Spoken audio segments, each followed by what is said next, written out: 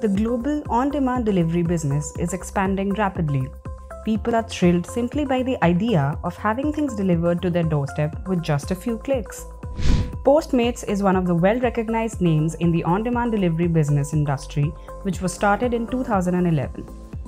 Postmates made $730 million in revenue in 2021, has 9.3 million monthly active users, over 6 lakh merchants are partners, and Uber acquired Postmates in 2020 for $2.65 billion. Now that you know the numbers, do you know what makes the brand a favorite among customers? The answer is its customer-centric business model.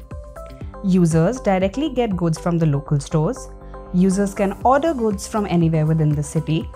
Personnel instructed to pick up the same via notification. The app's backend is GPS enabled, which enables the driver to match demand and supply in the shortest possible time. Now, coming to the app segment breakdown. There are 3 segments. The first segment is customers. They are the ones willing to spend a little more than the exact price of an article for availing of the convenience of getting it delivered to their doorstep. The second segment is merchants. Postmates ties up with the local merchants to make their goods available to a wider audience. The final segment is delivery persons. They deliver the goods to consumers' doorstep. As far as their earnings are concerned, they get 80% of the delivery fee, and the remaining 20% is kept by the company. Now coming to how Postmates earns money, or the revenue model of Postmates. One revenue stream is the merchant program.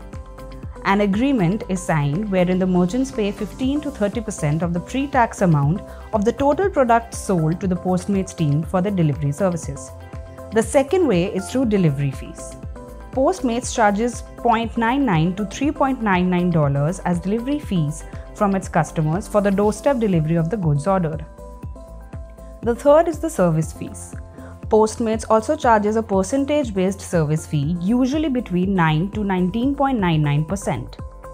This is set to the users when the delivery persons carry out additional tasks.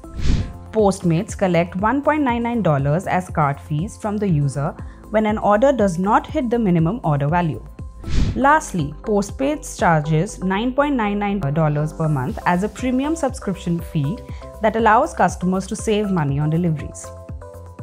So, if you are inspired by the money-making process of Postmates and want to launch a similar app, do reach out to us at Code Brew Labs. Our team will help you with your business with a live demo. To discuss your business idea, please find the link in description and get in touch now.